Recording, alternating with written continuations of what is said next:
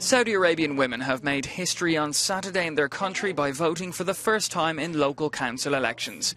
They've also been allowed to stand as candidates in a massive leap forward in the deeply conservative Islamic kingdom. As in other aspects of Saudi society, voting has been segregated. Despite the milestone, the 130,000 women registered to cast their ballot falls far short of the 1.3 million men able to vote. At polling stations in the capital, Riyadh, there was a buzz in the air.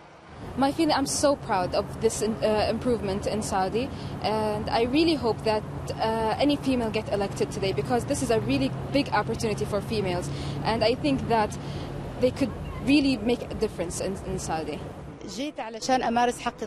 I came to exercise my right to vote for a representative that can speak on my behalf in my neighbourhood or my council.